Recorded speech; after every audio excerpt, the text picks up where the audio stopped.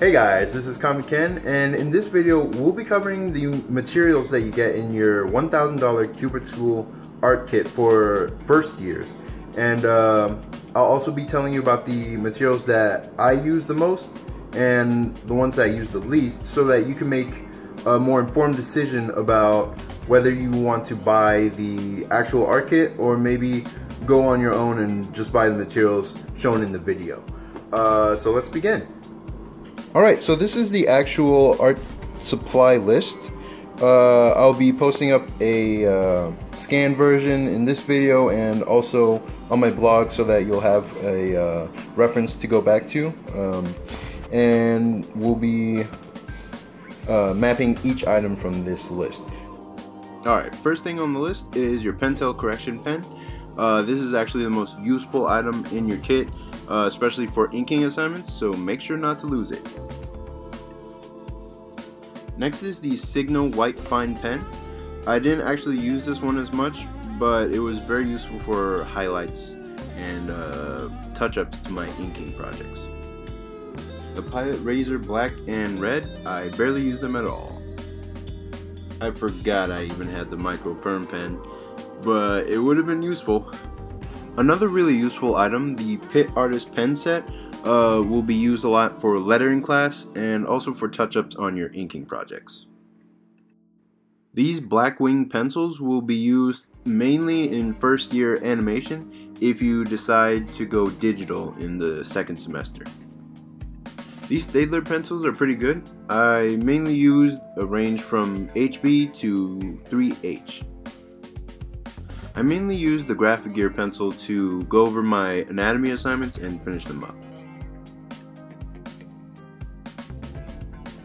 This is a lead holder. I hardly used it.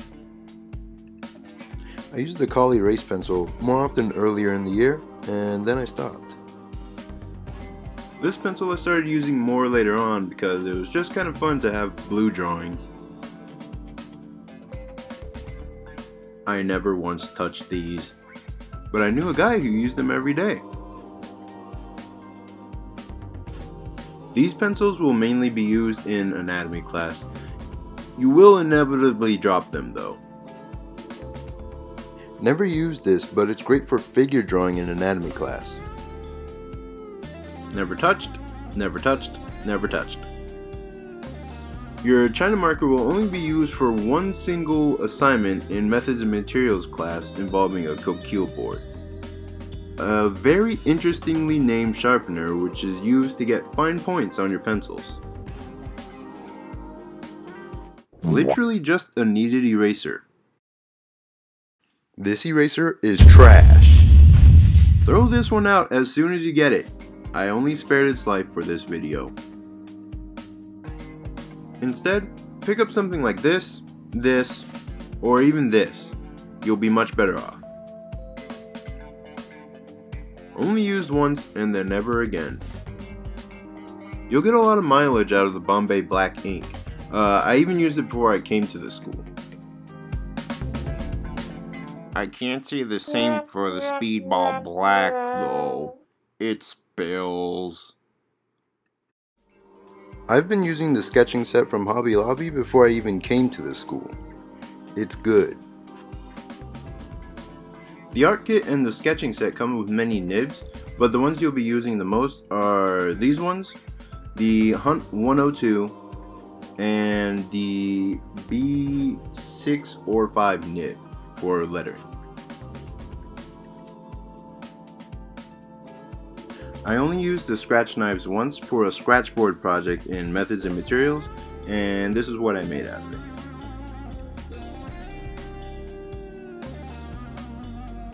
Your knife will come in especially handy for sharpening your pencils for anatomy class. I only used my cutting board exactly 2 times. This will come in really handy if you're done inking with a brush and you need to clean it. This is a painting palette. It was only mandatory once to use your art tape for a narrative assignment, and after that, it's up to you. Masking tape is really useful for any projects that require painting or ink wash, or just any general use of tape. This is the Kubert board on which we use the China marker to draw a celebrity for an assignment. You will run out of comic paper before the end of the year. It's a good idea to bring extras if you have some at home. Tracing paper is really useful for teachers to give you a draw-over critique. Illustration board is mainly useful for any gouache paintings that you'll have during the year. You get 4 sheets.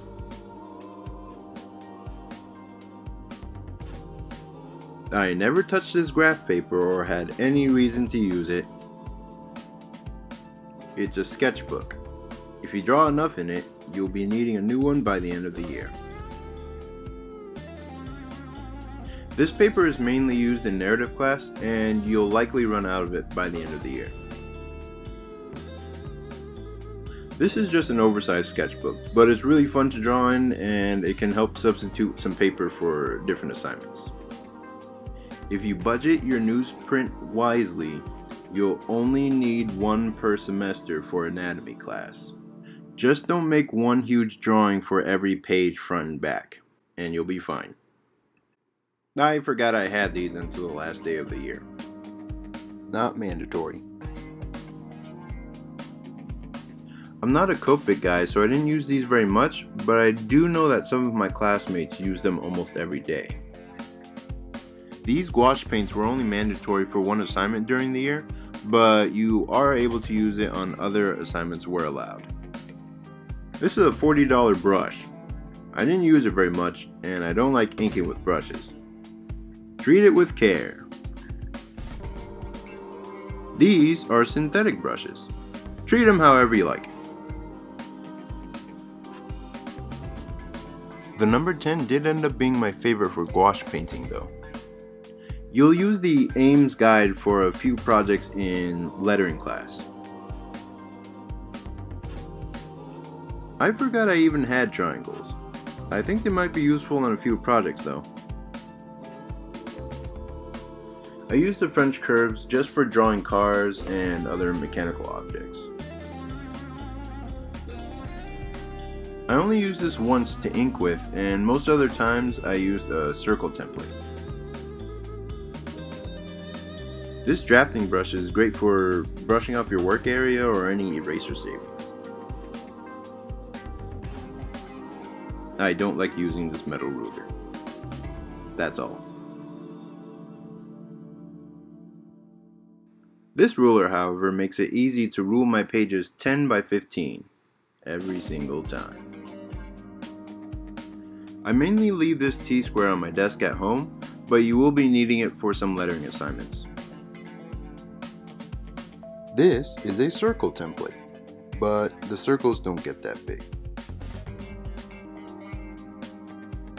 This book basically supplements digital coloring class, but they'll teach you everything you need to know in the class. You'll be drawing anatomy parts out of this book for human figure class.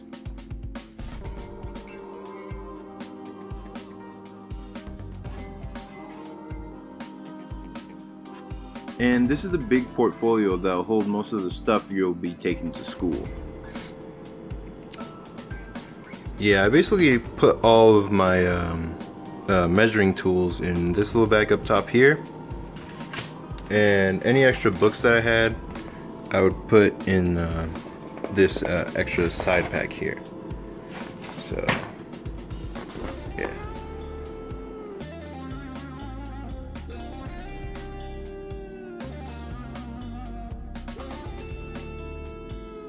Your secondary item, basically your sidearm, is your artist toolbox, which will just hold all your drawing stuff basically.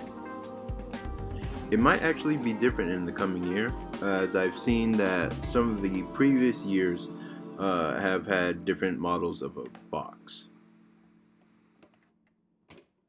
I've seen some people even use fishing tackle boxes for more space.